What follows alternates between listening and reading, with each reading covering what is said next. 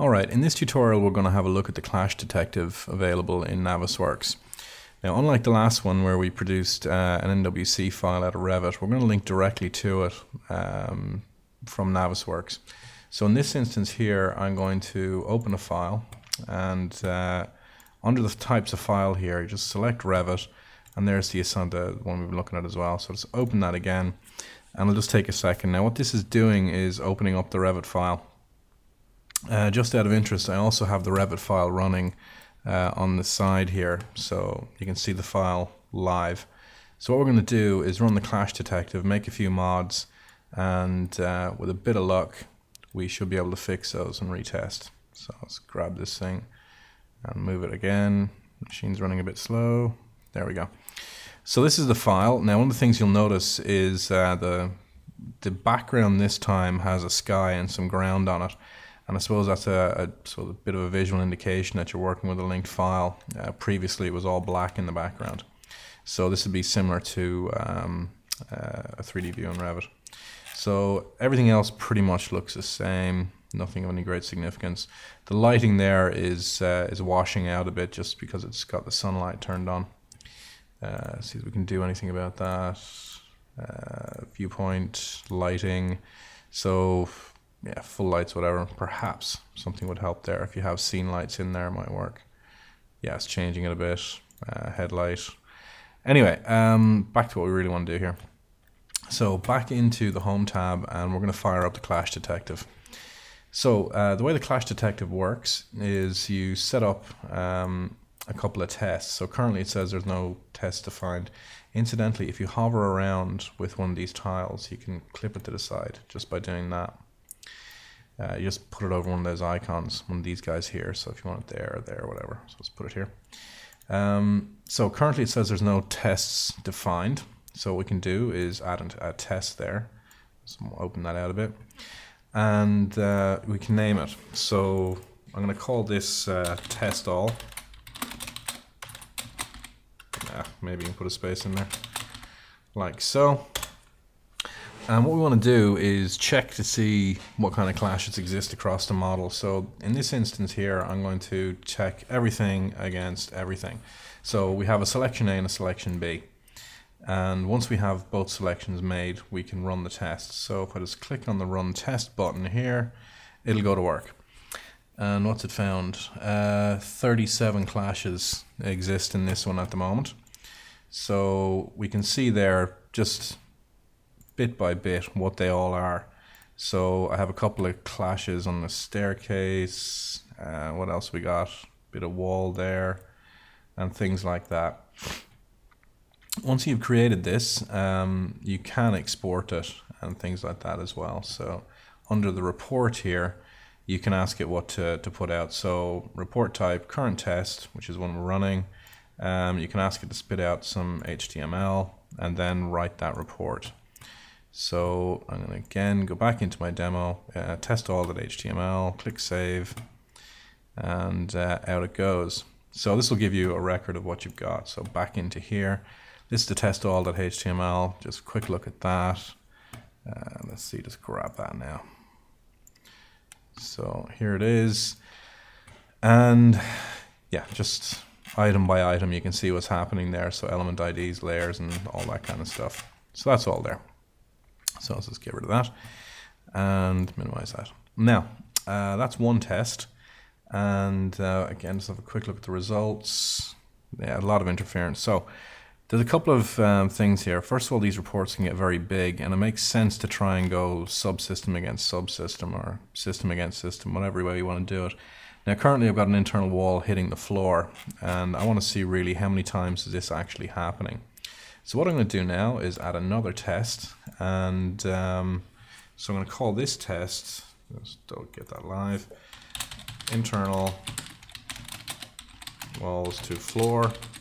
So I'm just calling this test internal walls to floor. It's a new test. You can see there that test was actually run, and you can see all the results. So what I'm going to do now is, well, first of all, the selection A, ground floor, and let's get the walls. Actually, let's just grab all of them, and I'll run these against everything on the first floor. Okay, so this is the walls against floors, and if I run this test, it's now showing me that one we were just looking at, and this is another clash, so it's another piece of wall, another piece of wall, another piece of wall, right there.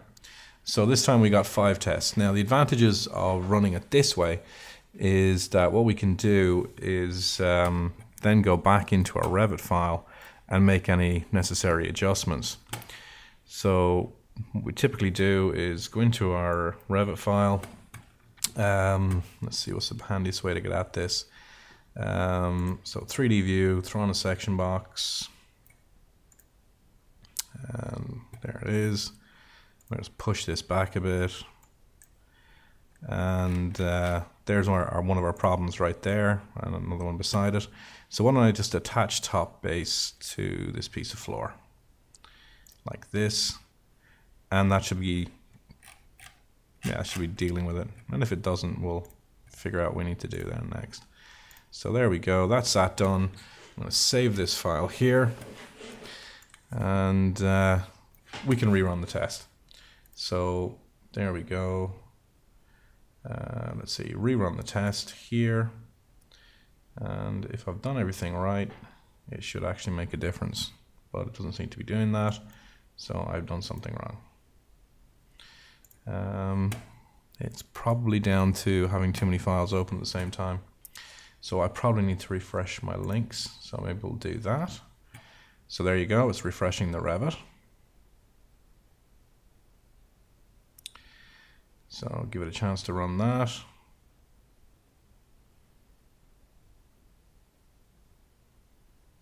And with a bit of luck, I'll rerun it again.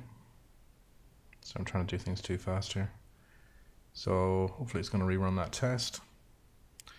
There's the one we were looking at, rerun that. And we now have these ones here. So these have now been clicked into the resolved side here. So once you have those live links running, it'll tell you where your problems are and what's been fixed and what hasn't.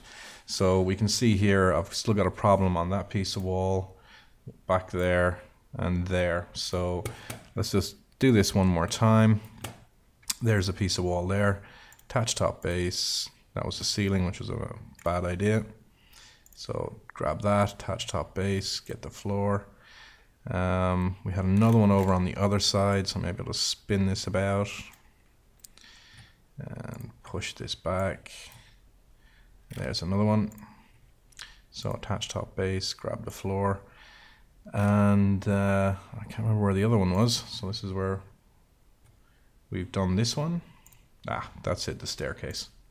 So the staircase was the last one. So back into Revit. Let's spin it around.